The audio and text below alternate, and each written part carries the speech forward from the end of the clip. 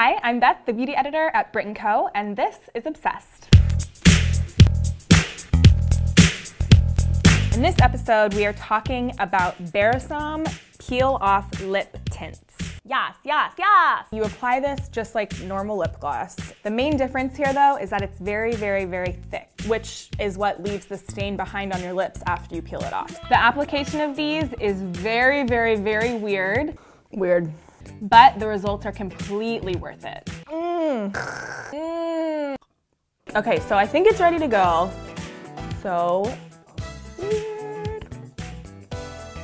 It'll stay on for up to 24 hours. It won't feel like you have anything on your lips at all, and it'll last through dinner, drinks, whatever.